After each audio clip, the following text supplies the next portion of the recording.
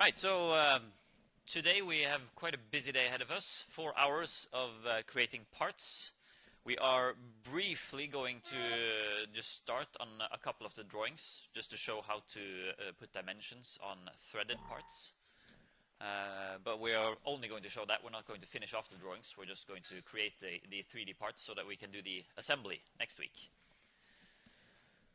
So for this practice task 8, we're going to create a valve. And I should have had it as a 3D print, but I didn't manage to print the threads correctly enough, so that I broke them when I broke the 3D parts when I tried to screw them together. So we'll have to see if I can fix something next week, maybe. We'll start off by creating a new project. And just like last time, we only need to create one project for this task. So I'll create a new single user project. Find the correct location on my H drive and create a new folder. Practice task 8B.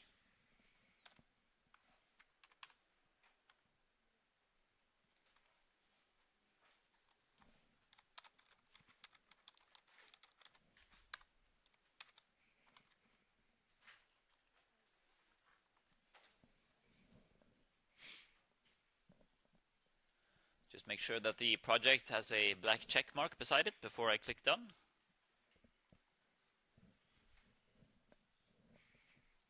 And then the first part that we're going to create is the shaft of the valve. So we're going to click on the new button, switch over to the metric folder as usual, and use the standard in millimeter.ipt file. So click create.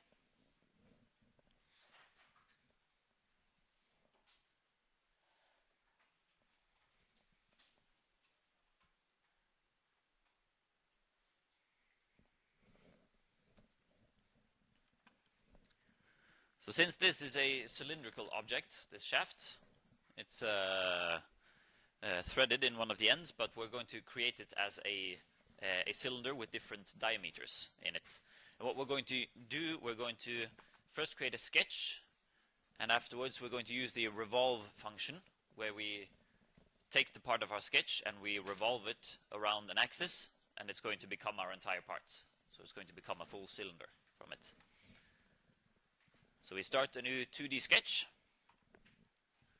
place it on one of the planes,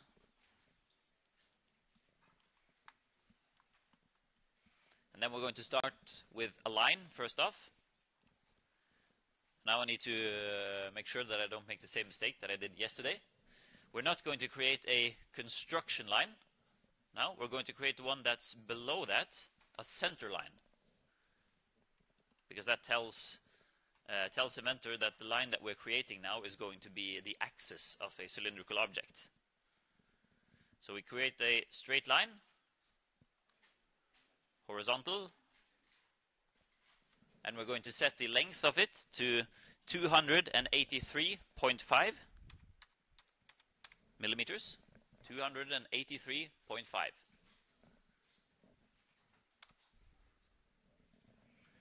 Click enter and lock it into place there.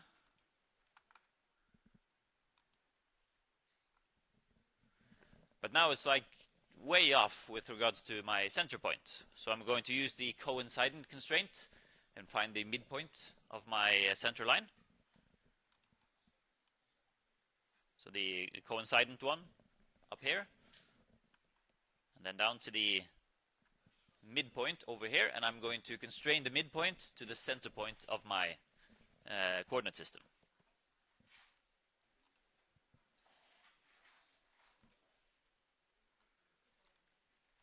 So this locks my center line into place, and the center line is just as long as the total length of the shaft that we're going to create.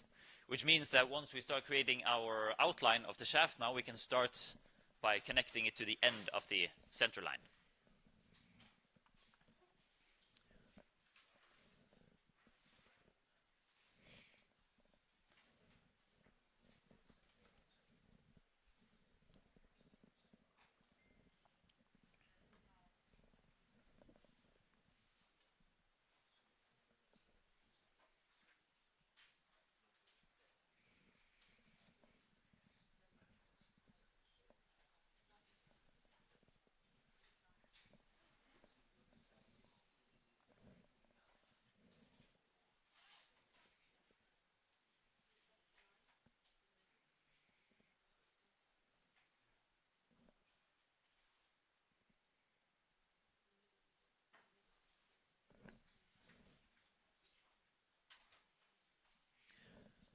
So before we continue creating lines, it's nice to make sure that the center line option has been demarked again. So that one can't be blue anymore, so we have to click it to make sure that it's not blue.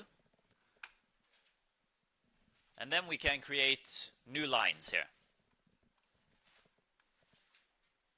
So we'll start off by attaching a line to the endpoint of our center line here. And for now, we're just going to place it at a random length, straight up.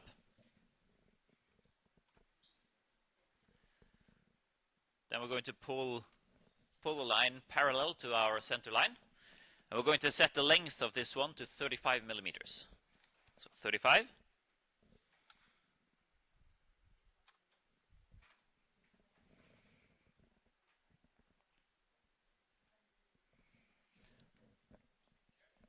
After that, we're going to make another vertical line, which is also going to have a random length, because we're going to set the diameters of the different parts of the shaft afterwards.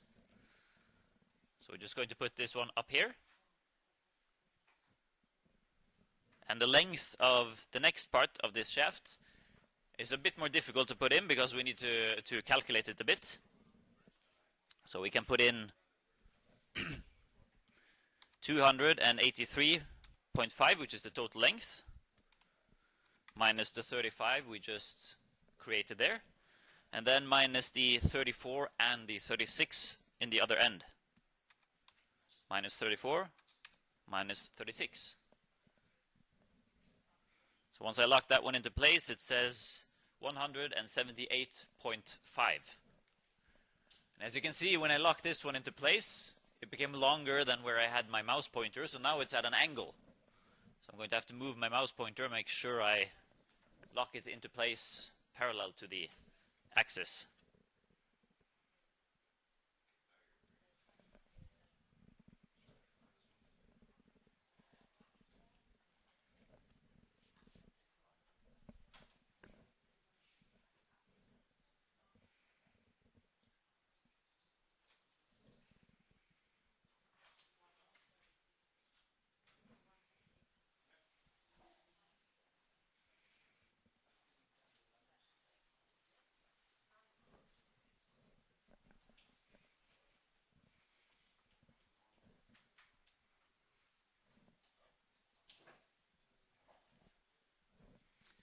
Once this one is in place,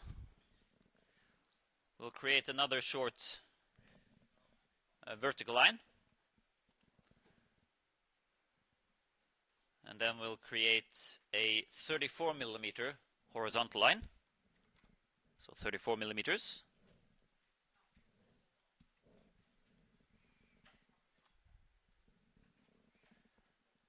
And then one more vertical line going up. And then we're supposed to have 36 millimeters, and we can also see that it's then vertical compared to the end of our center line, which means that we have gotten all of our measurements correct along the way here. So this one is going to be 36 and horizontal. Whoops. So 36 and horizontal there. And then we're going to connect the end of the previous line to the end of our center line there. So we connect these two.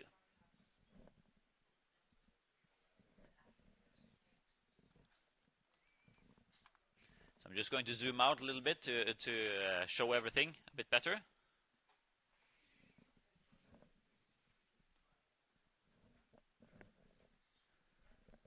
So now we've gotten the different lengths of our shaft into place. Now we need to set the diameters of our shaft. And then we use the dimension tool up here. And you will see when we click on one of the horizontal lines and set the dimension to the axis, it's going to automatically give us a diameter across the axis, so that we can place the exact same diameter as it says on our drawing. We don't need to do the the length from the center line up to there and do the diameter and divide by 2 and everything like that. By using the center line function, Inventor fixes all of this for us.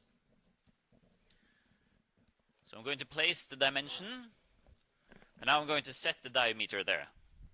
And for the tip of our shaft, the tip of the shaft is threaded, and it says on our drawing M14 times 1.5, and that means that we have metric threads. The M stands for metric, and 14 is for the diameter. So we have a 14 millimeter diameter in this one.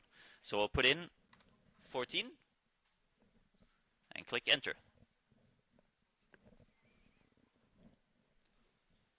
And we can see now that it's giving the length, the diameter across the center line that we have here.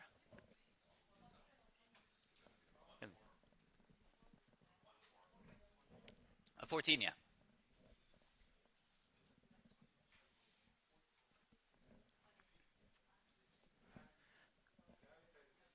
14, yes.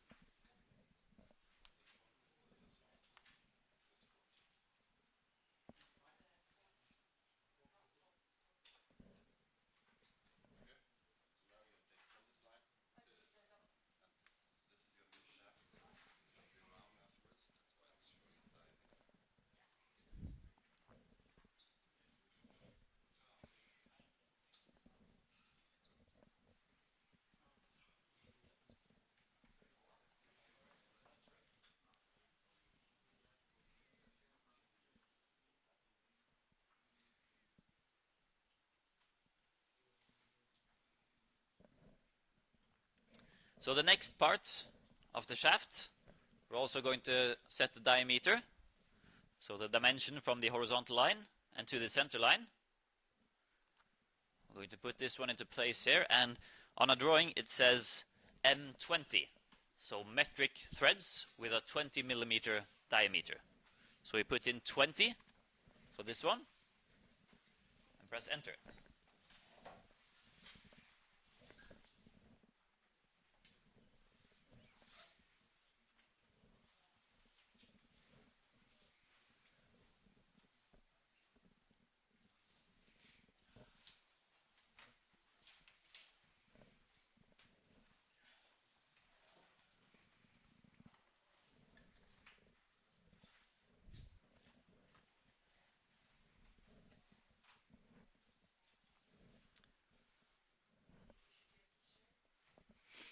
And for the next horizontal line, we can either calculate the diameter, or we can just set the distance between these two lines, because we are supposed to have a chamfer of 2 millimeters here with 45 degree. So that means 2 millimeters up.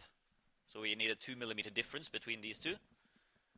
So we can either set a 2 millimeter difference between there, or we could have calculated what the diameter should be. So in this case, we'll just put a 2 millimeter difference for that one.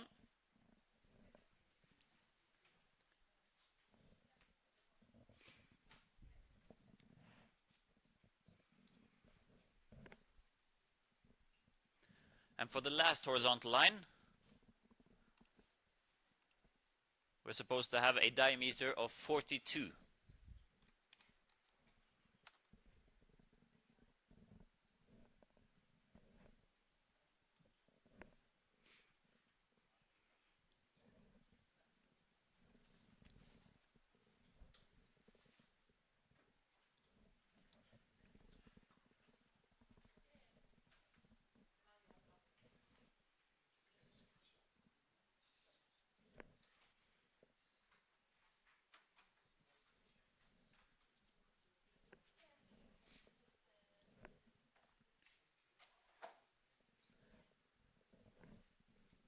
Now we have the outline of our shaft on one side of our axis. So what we're going to do, we're going to finish our sketch. I'll zoom a bit out here so we can see it better. And now we're going to use the revolve function. So we go up here to revolve. Click on this one. and it can only locate one thing that it can revolve, so it selects everything for us. And the default option when you're revolving is that it's going to revolve it for a complete circle. It is possible to choose in the extents part. I can set it to be at a specific angle, for an example 90 degrees. We can see here we have a 90-degree revolution. But in this case we want the shaft to be cylindrical, so we want it to be full. Then it does the full circle around. So we click OK. And this is the 3D modeling equivalent of turning a workpiece in a lathe. So it's basically the same stuff that we're doing.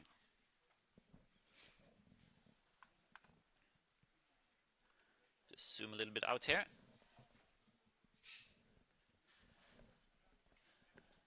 So now I think we'll create the threads over on this end first.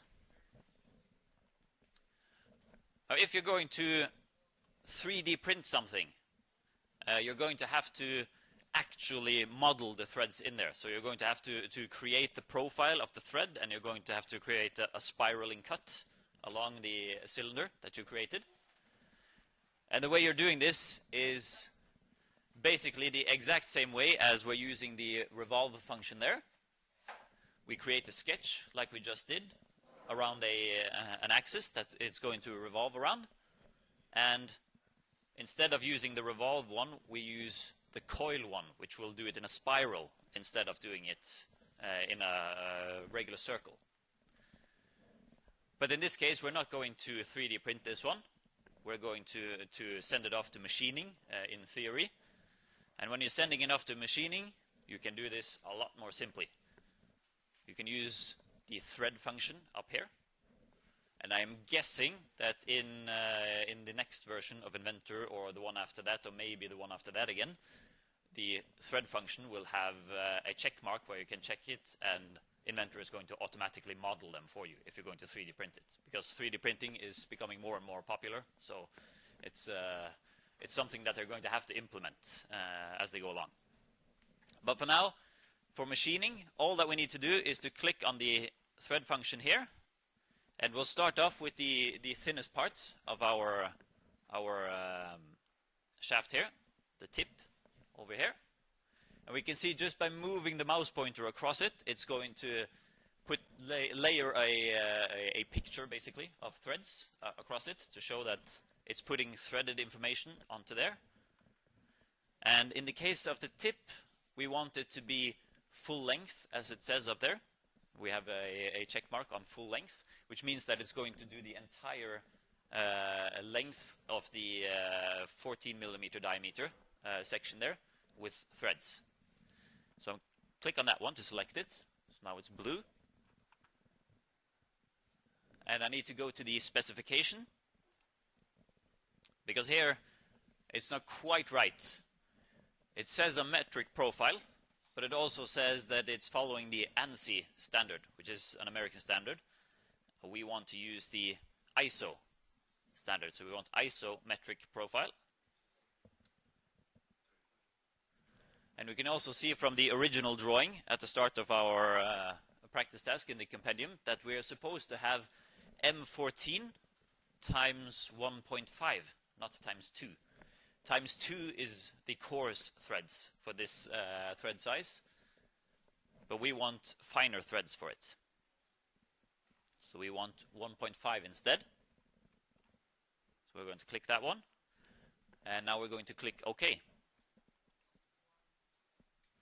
I'm just going to turn it a bit around so that we can see it better. So we can see it's drawn in a picture of threads on it. They're not actually modeled. If we zoom in on them, we'll see that it's still a cylinder. It just has a picture of threads drawn on it. But in that feature in our 3D model, it contains all of the information that a machinist needs in order to machine this part. So long as you're sending it off to a machine shop to have it manufactured, this is all you need to do, and then show it in the drawing. We'll continue putting threads on here, but on this part of the shaft we're only going to have threads for a certain length So we can't use the full length option on it. So once again, I go for threads. And I'm going to remove the mark on full length. And here we see I put my mouse pointer across it, and it wants to create the threads in the opposite direction of where, in the opposite end of where I want them. I want them over here, but it wants to put them over there. And that's just because my mouse pointer is closest to that end. So if I just move my mouse pointer over here, it's going to select this end instead. So then I get the correct end for my threads. So now I can click here. And then I can set the correct length there. It's supposed to be 95. Yes, I remember it correctly. 95. So we're going to have 95 millimeters of threads into the shaft here. One option that we can do, we have no use of it here right now, but it is possible to use this offset function just to show you what happens if I use it. I'm putting in 50 here, and then I'm actually shifting my 95 millimeters of threads to more into the middle of the shaft. So that's a possibility if you need threads in the middle of a shaft for some reason. Maybe you're going to use it for linear movement or something like that. But in our case, we're going to have 0 offset. We want it to start all the way at the end there. We're supposed to screw it into something, and then it needs to start at the end of the shaft. We're not quite done yet. We need to go to specification. We can see that once again it's chosen the ANSI profile. So we're going to switch to isometric. And since we have a diameter of 20 on our cylindrical part, it automatically chooses 20 millimeters. So we don't need to do anything with the size. But we do need to do something with the designation, because this one is also supposed to be times 1.5. So it's supposed to have finer threads. So M20 times 1.5. Then we can click OK. And we've got both of the diameters threaded.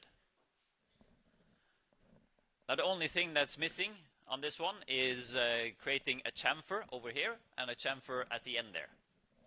So we'll do the easy one first, the 45-degree one. So we'll go for the chamfer option. And 2 millimeters is the default option. So it's going to fit perfectly right away. We select the outer edge there, and we get a 45-degree chamfer on it. So we click OK. Once that is done, we can turn our model around here. Just going to zoom in a bit here.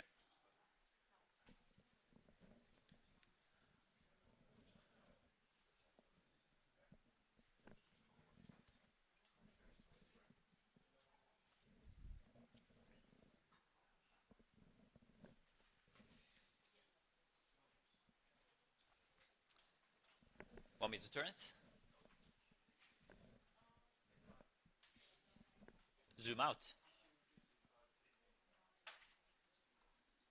The chamfer part.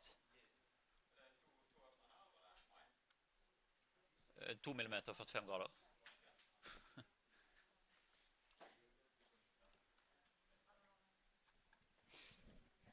You just use the chamfer option on the edge there, and it's the standard, the default options.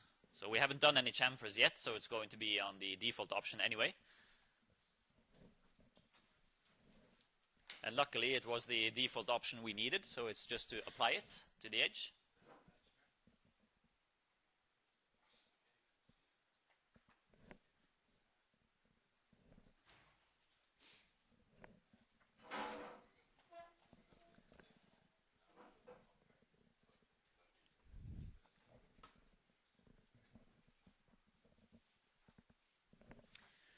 Right, so for the next chamfer here, that one's going to be a bit more complicated to put into place. So we're still going to use the chamfer option. But the one we placed with the default options over here, that was an equal distance so that it went 2 millimeters in both directions and in a 90-degree angle. That means that we get a 45-degree angle on our chamfer. Now we need to use the third option here, which is 2 distances. So we're going to put this one in here. And we're going to select this edge on the shaft. And I'm going to zoom in a bit here so that we can see it more clearly. And it's now put up 2 arrows here. And these arrows are showing which direction we're putting our dimension in. So I think we'll start off with this dimension, because that is the silver arrow in this case. So if I switch over to this dimension, it's also going to switch the colors of my arrows. So now it says orange on this arrow, and that is this dimension over here. And according to our drawing, we're supposed to have 10 millimeters on this one. So I put in 10, and we can see we get a really steep chamfer on our shaft's end.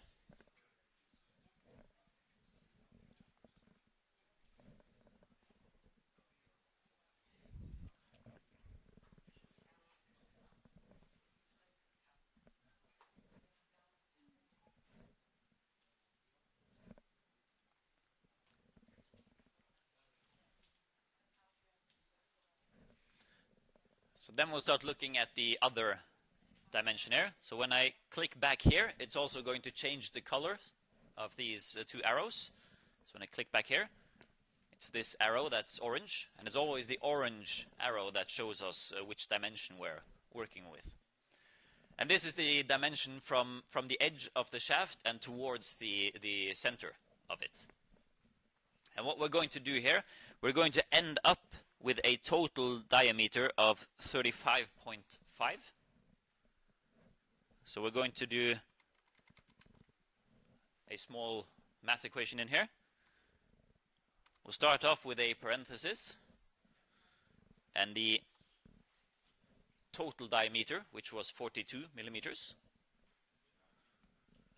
We're going to subtract the new diameter that we're supposed to have, 35.5. 35.5. And we're going to finish off the parenthesis. We need to put the parenthesis in there because now we've done twice as much as we're supposed to have. So we need to divide it by 2.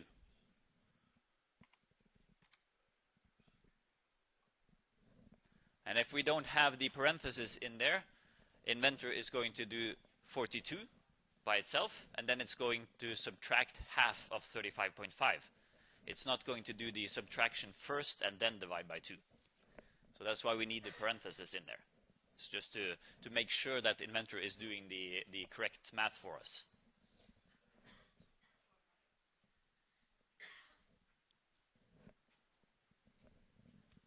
So just let you get a chance to catch up.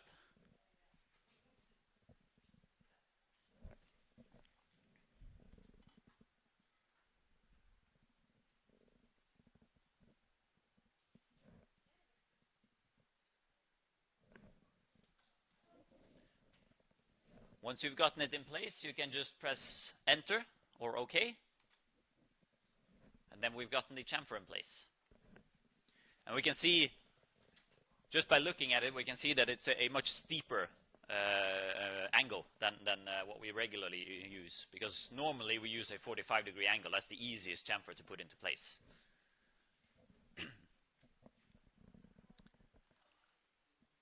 if I zoom out a bit, we can see the entire shaft. And we're not going to bother with changing the material or anything right now, because the important thing is that we have the 3D model in place for our assembly. So now we're going to save it, and we're going to start a drawing just to show how we set dimensions to our threads. So I'll save it as shaft. And then I'll click on the new button up in the corner. And I'll go down to the iso.idw file. and create.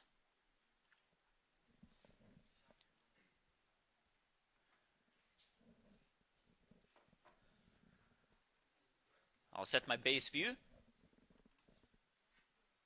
And just to make it easier to see on my screen, I'm just going to increase the scale once. Then I'm going to zoom in a bit here. Because as you can see, here we have the regular shaft, the regular cylindrical parts. Just going through here. And then we get over to the threads. And now we suddenly have double lines here. And the point with these double lines is to show us the maximum diameter of the threads and the minimum diameter of the threads. So we are getting the minimum diameter shown inside the material here. So that's how far into the material that the thread cutting machines are going to cut. When we're going to set our dimensions here, we're going over to the annotate part. And we're not going to use regular dimension as we would for just the shaft part of it. We're going to use the one that is named hole and thread. That is why we have this function. So we click on hole and thread. And in this case, when we have external threads, or threads in general, we can click on the edges of the threads. One edge, then the other. And then we get it shown as if it was a diameter measurement. And it is already putting in the information we need. Metric threads, 14 millimeter diameter, and a pitch of 1.5.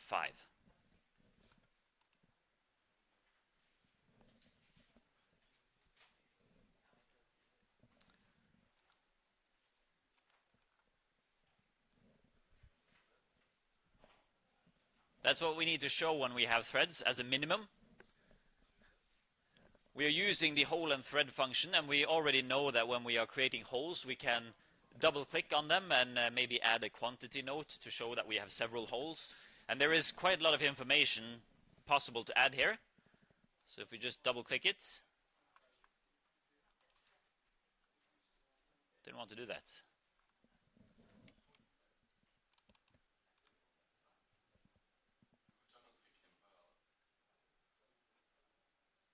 That's weird.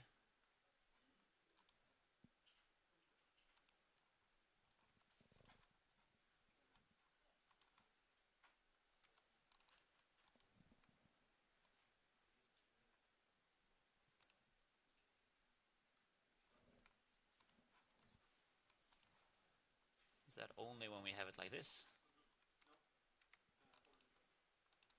Oh.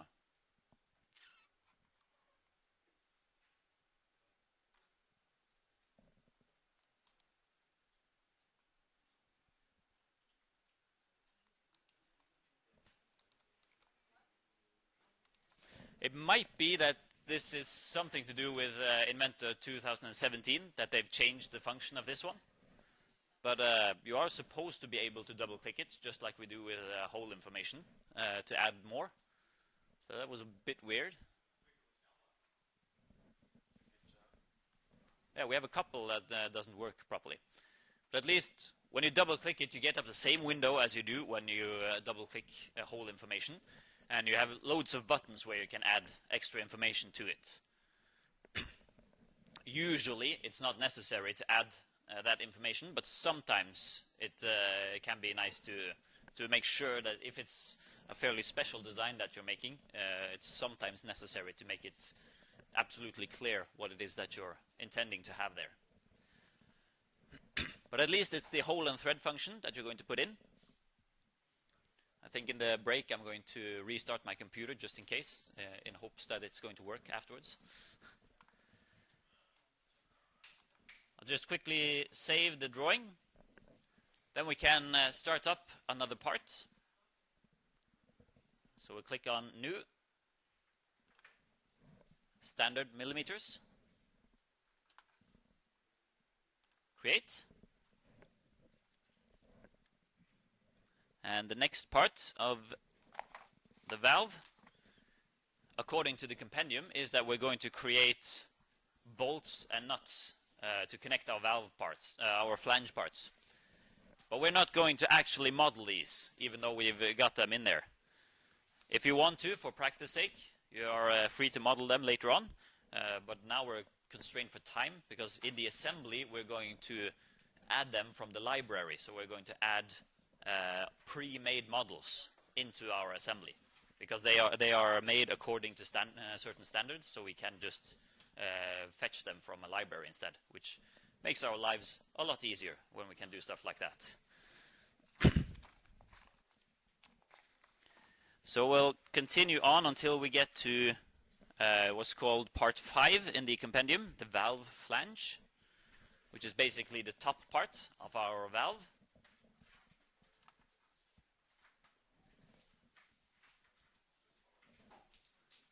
And we'll start off with a regular 2D sketch. We'll place it here. And as we can see, the flange part of this part is just a circular disc. So what we do to start off with is just set a circle in our center, and it's supposed to have a diameter of 125. Zoom out a bit. So a circle of 125 millimeters in diameter. We click Finish Sketch. And then we're going to extrude it. And it's supposed to be 17 millimeters thick. So 17.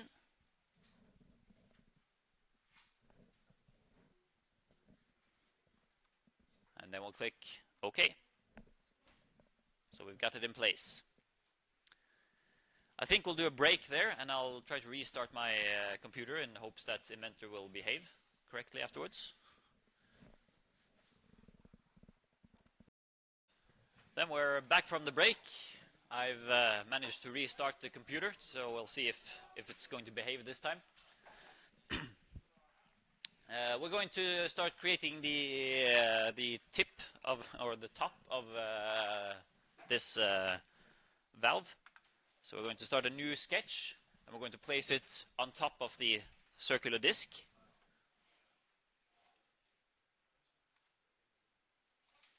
Rotate it.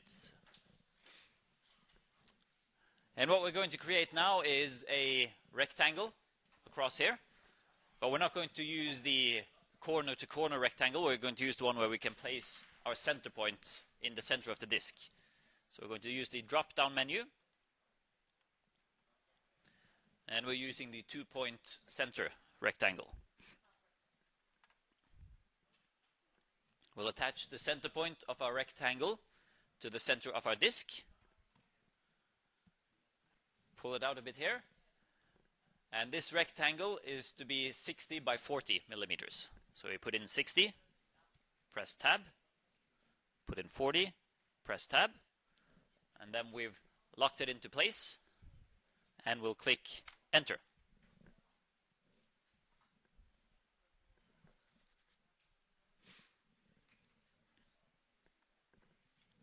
When that is done, we click finish sketch.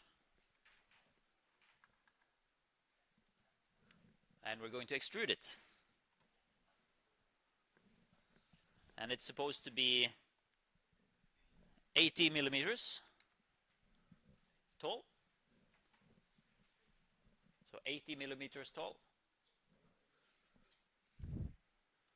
And we'll click OK.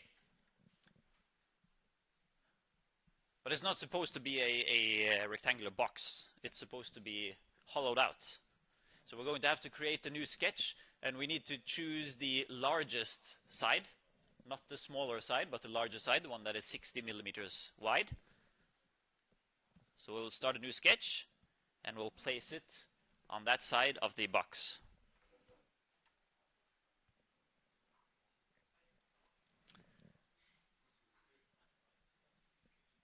And now just to show you a neat trick that you can do. In this case, it's not necessary, but it's going to be necessary later on when you're doing more complex parts and modeling them. Because right now, a small part of the disc is actually protruding from our sketch here. And you might end up in situations where you have parts of the sketch being covered by other parts of the drawing, other parts of the 3D model. So what you can do then is use the F7 button on your keyboard, which is a shortcut. And then it's going to cut away all of the material that's in your way. So it's going to cut all the way down to the plane where you've placed your sketch, so that nothing is in the way. It's going to be much easier to place all of your dimensions. And if you don't want that, you just press F7 once more, and it's going to pop back again. In this case, we're just going to use the project geometry, and we're going to click on the flat of our box so that we get the yellow lines going across it or around it. And now we're going to create another rectangle, but this time we'll do a 2-point rectangle. And we're going to place it randomly inside the yellow square.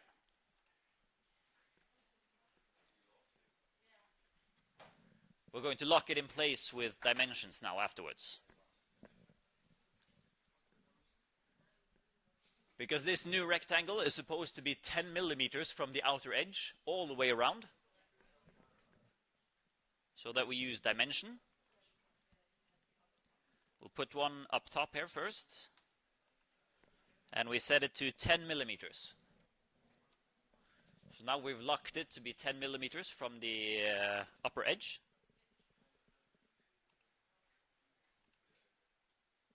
Then we'll also do the same for the sides. And instead of writing in 10 for each of them, we can also just press on the previous one.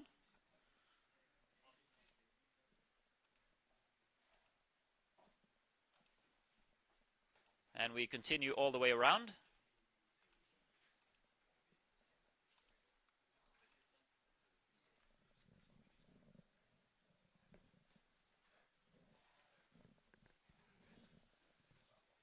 Whether you click them like I have done, or if you write 10 millimeters for each individual dimension, that doesn't really matter in this case.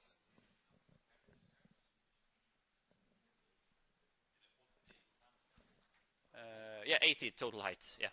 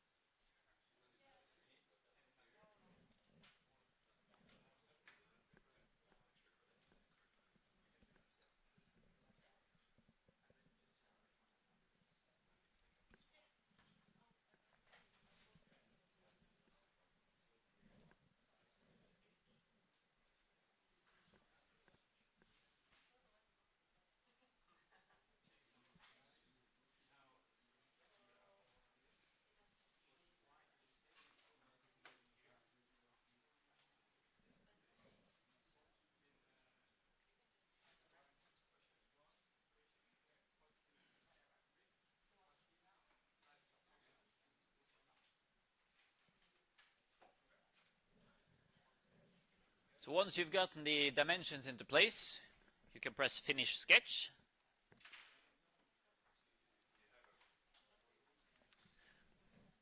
And then we're going to use Extrude to make a cut through our box. So in this case, Inventor has several outlines to choose from, so it's not going to choose anything right off. It waits until you do it for it. So we click on the middle there, and it wants to add material to it. That's not what we want. We want to cut instead. So we need to go up to the middle option up there, which is cut. Once we click that one, it's going to reverse the direction and cut through the material. We can also change the distance and set it to be all. Then it's going to cut through all of our material.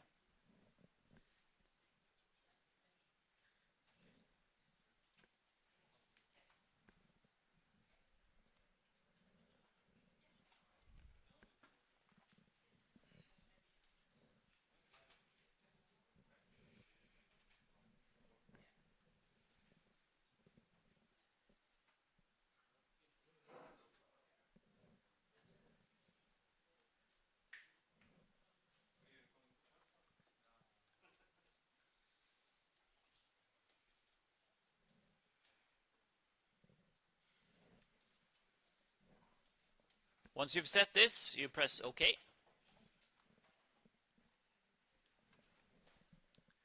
And according to our original drawing, all of the edges on this box is going now to be rounded off to a radius of 5.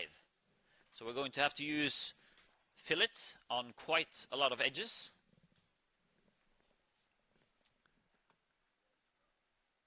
So we're going to not have a 2 mm fillet, but a 5 mm fillet.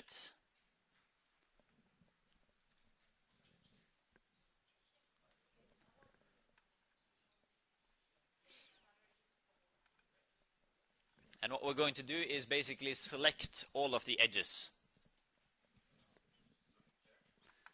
There is one way that we can make this a little bit quicker, and that is if we do the select mode over here, and we click on feature instead, then we can select our previous extrusion here. We click on it. It did all of the 4 edges inside it. We can also click on loop to get the outer edges here all the way around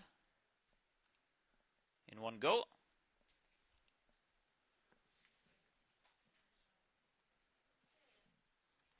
And we can use edge to select single edges.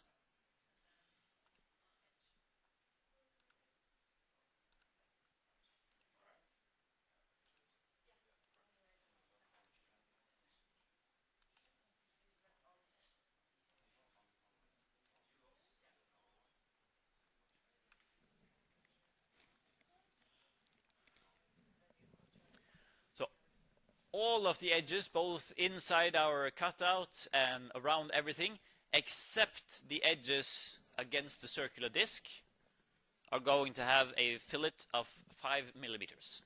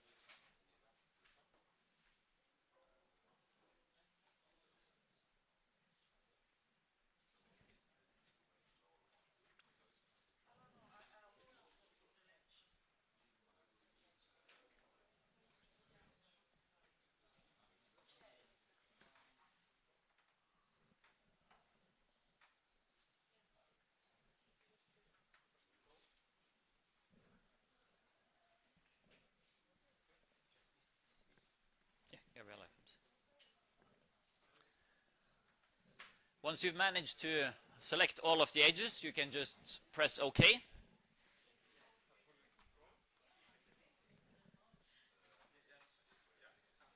And we get nice rounded edges on everything.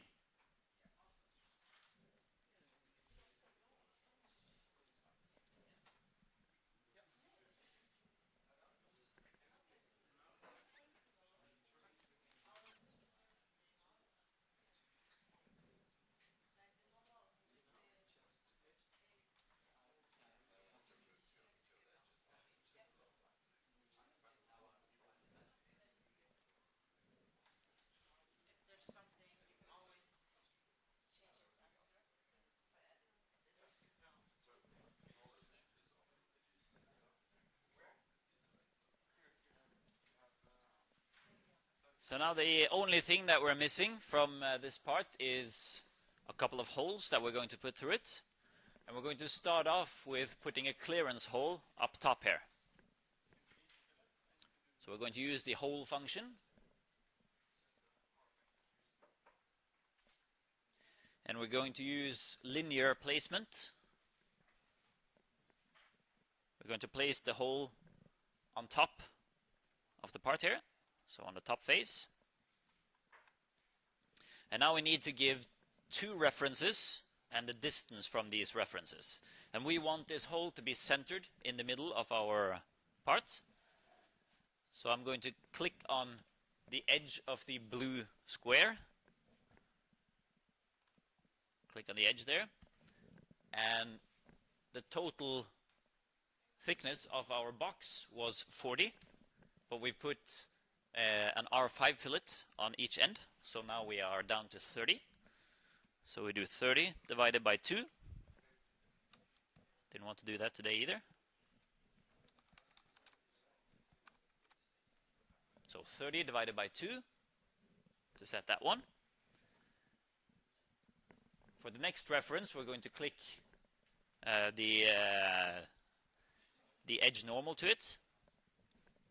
And the original box has 60 millimeters in width, but again we have the 5 millimeter fillets on there, so that means that this top here is only 50 millimeters wide. So again we do 50 divided by 2.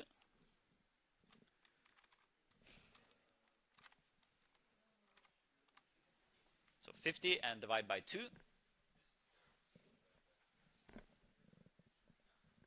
And then we've placed it in the middle. Now we're not going to set the diameter directly. We're going to use one of the options down here. So we're going to use the one named clearance hole. So the one over here should say clearance hole also when I hover across it.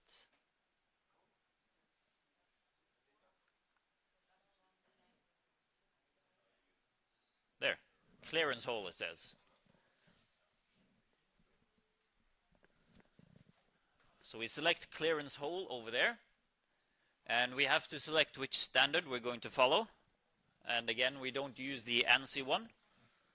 So we're going to go down to the ISO standard.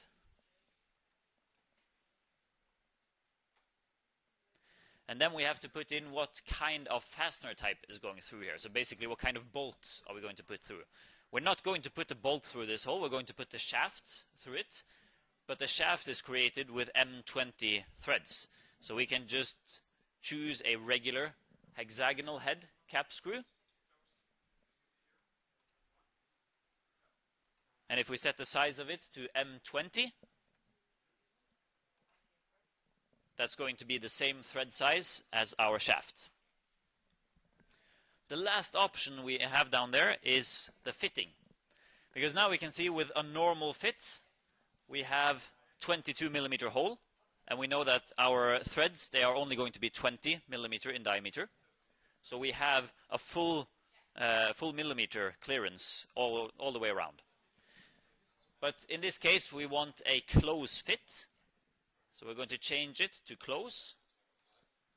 And then we can see up here that the diameter has also changed to 21 instead. So now we have only half a millimeter clearance all the way around. So it means that it's not going to be able to move a lot inside the hole, but it's still going to be able to slide right through it without any obstructions, no collisions of materials.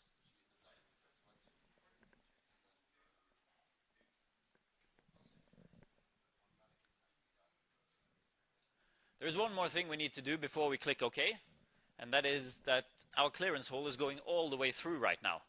And we're only going to have a clearance hole on the top part, because we want threads down here to be able to screw the shaft into the top.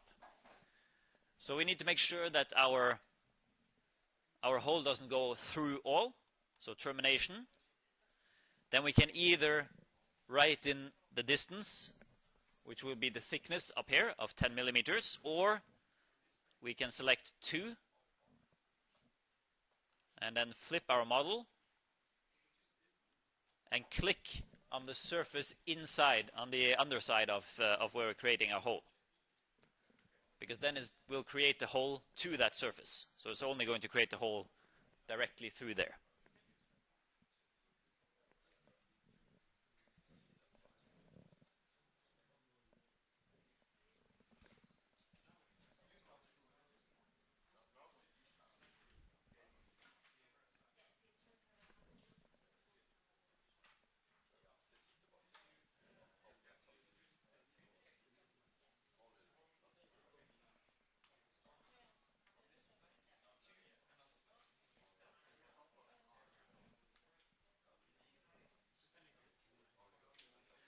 If you've gotten all of this into place, you can click OK. I'm just going to leave it up a little bit until we have everyone on the same page here.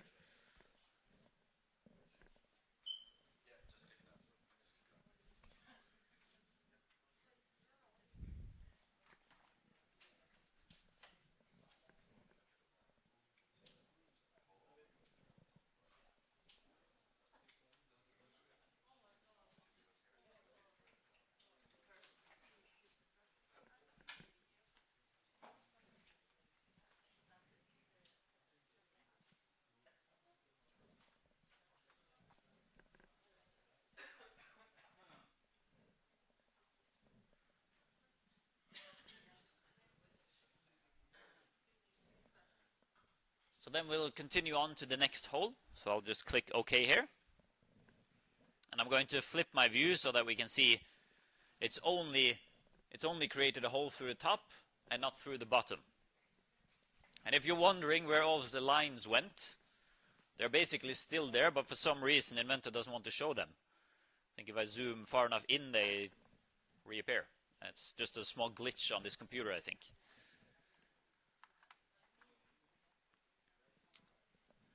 The next hole we're going to create is the hole through the center with threads for our shaft. So we're going to flip our part around. We're going to use the hole function again. But now we're going to use concentric placement. So we're going to use the drop-down menu and choose concentric. We click on the bottom of our part. And then we click on the cylindrical edge. That's going to place it in the center.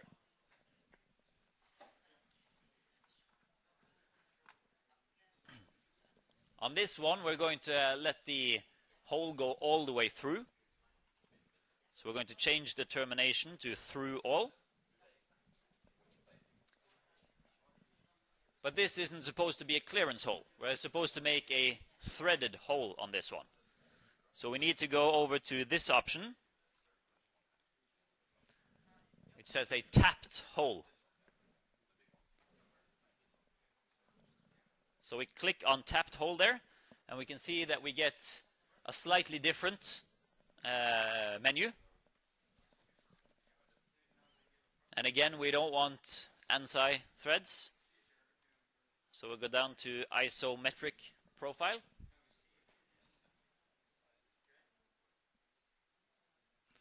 And we're not supposed to have 22 millimeter size either. We're supposed to have a 20 millimeter size. The reason why it chose 22 was that the diameter of our previous hole was 21. And there is no M21 threads. There is M20 and then M22. So then it jumped to the larger one. But we're supposed to have M20 in this case.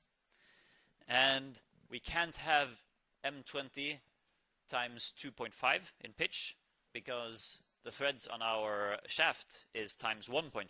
So we need to switch the designation to 1.5.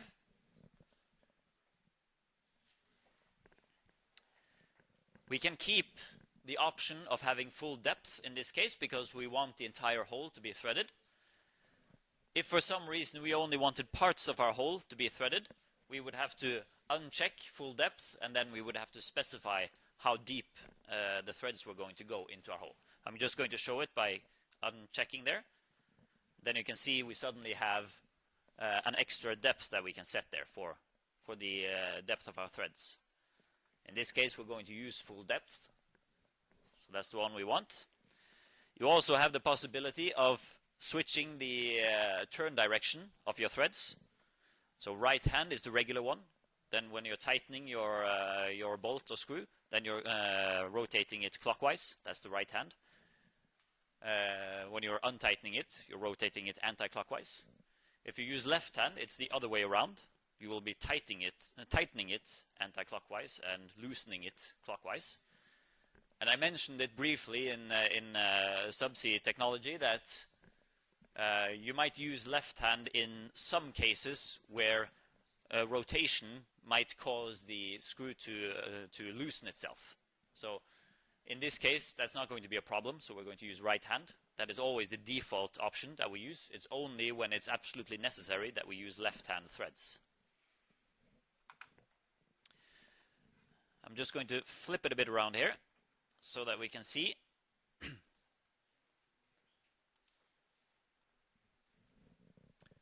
I've set the termination to through all. I think it was changed when I unchecked full depth there. So when I have the termination as through all, you would have thought that it would have gone all the way through. But the hole up top here has a larger diameter because that's 21 instead of 20. So it's not cutting anything in the top part. So it's only showing a cut up to here. Once this is done, we can click OK. And we can see inside our hole that it's put the picture of threads inside it.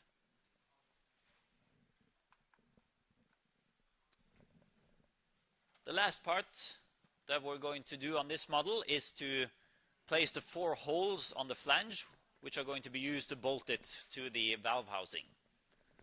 So we're going to create a sketch, and we're going to place it on the disc itself.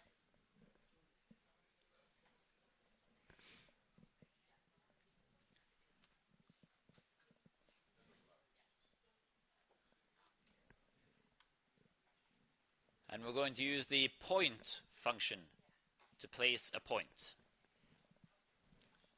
So I click on the point function, and I'm going to place a point over here. I'm just going to place 1 point.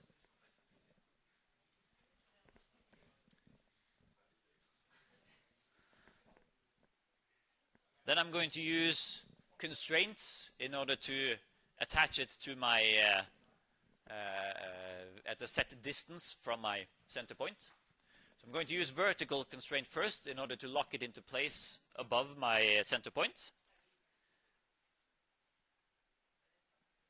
If for some reason your yellow line is going horizontally now, then you just switch to using a horizontal constraint. It has to do with what rotation you have on your view cube. So that it has to do with how the sketch was placed, basically. So it's not a big problem if you have to use the horizontal one instead. You're going to achieve the same goal. So in my case, vertical was the correct one. So I click on my point, and then I click on the center point of the sketch. So now it's locked into place above my center point. I can drag and drop it up and down, but I can't move it to the sides anymore.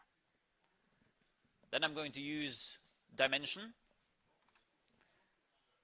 And I'm going to set the dimension from that point and to the center.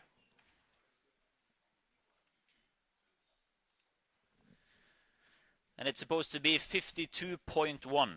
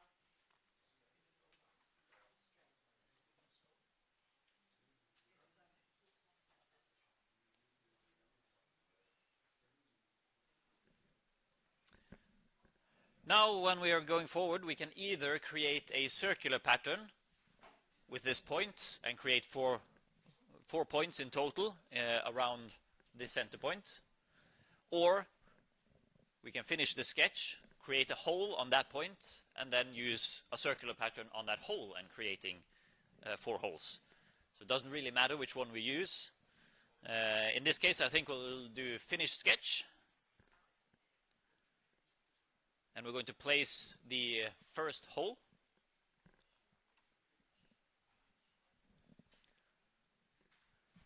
And then it automatically selects the threaded hole that we made previously. But this is going to be a clearance hole because we're going to put a bolt through it. So we need to go back to the clearance hole option.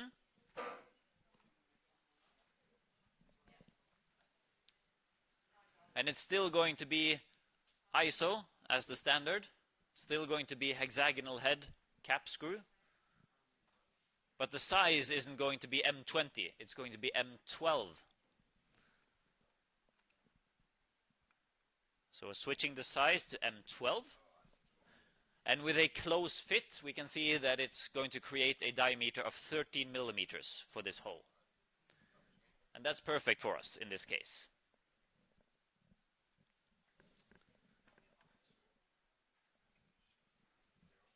And we want the termination to be through all, so that it's going to cut through the entire flange. And once we've done that, we just click OK. So that places our first hole.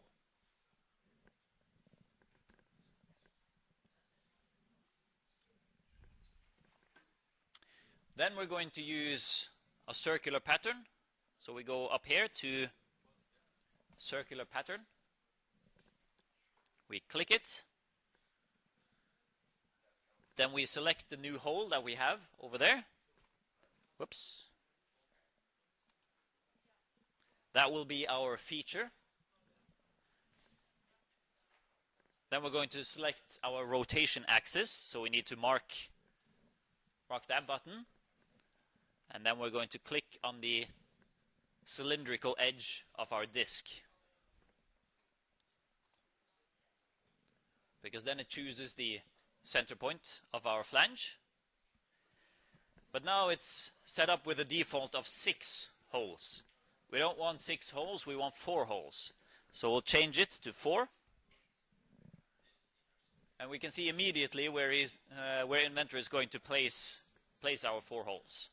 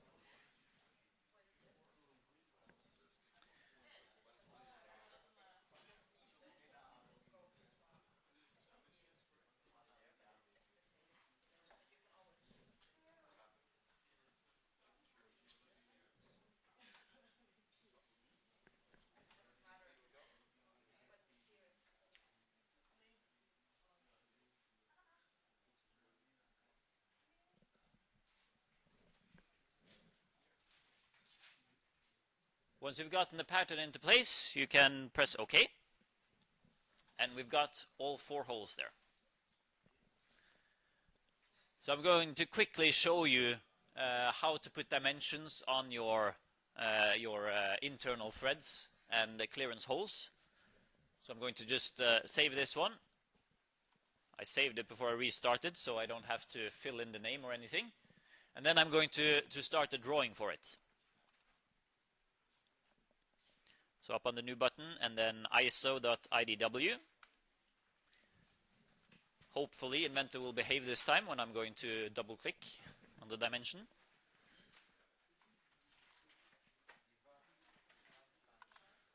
So I'm placing the base view here. And I'm just going to quickly create a section through it so that we can see the internal threads.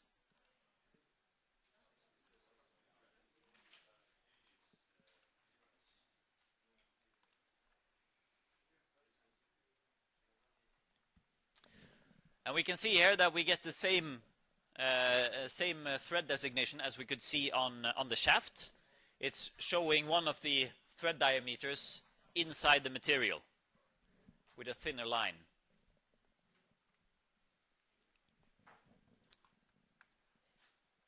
So when we're going to put dimensions on it, we go up to Annotate. And again, it's the hole and thread function in order to put it into place.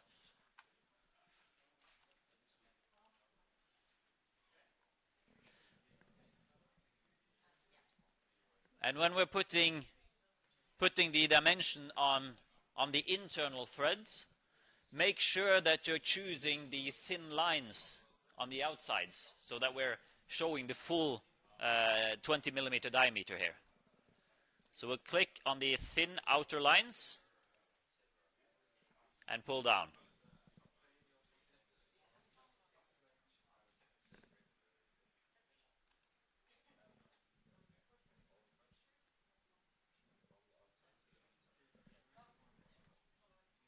So make sure you put it from the thin outer lines when you put it down there.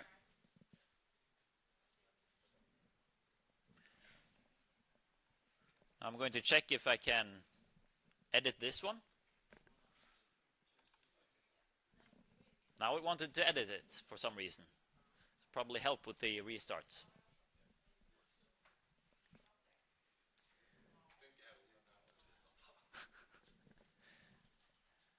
So, just to show you slightly what you can do here if you have something very special. When you hover your mouse above the different buttons here, you can have a thread designation value. You can set a custom value if you need to show something really special.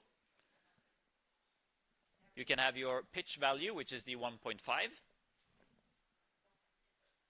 You can have a classification of your threads.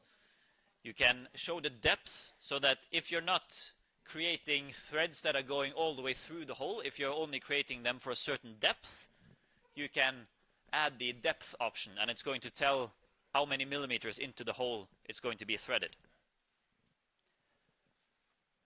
You can also put in what the diameter of the drill bit is going to be in order to create the hole.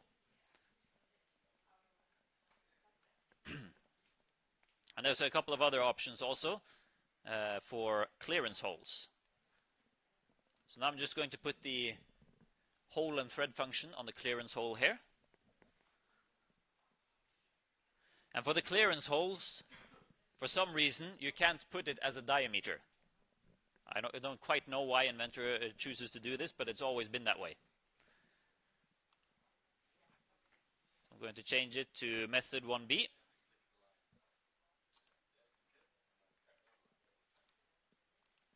Then I'm going to double click it just to show you some of the options there. Because here we have 3 buttons with small pictures of bolts on them. And if we hover over the first one here, it says fastener type. So if I create a new line up here and I click fastener type, and I create another line and I move over to the next button, it says fastener size. So I click that one also. I create a new line and I move over to the last button, fastener fit value. And I click that one also. When I now click OK, it's going to create 3 more lines down here, giving me more information about this clearance hole. So when I click OK, we're going to see here, it's a 13 millimeter hole and it's going all the way through. That's fair enough. That's basically all you need to machine this hole.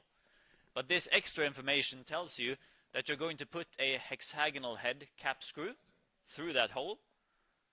That cap screw is going to be an M12 size, and the fitting for this hole, the reason why it's 13 millimeters is that you have a close fit for this M12. So suddenly you have quite a lot more information than just this being a 13 millimeter hole.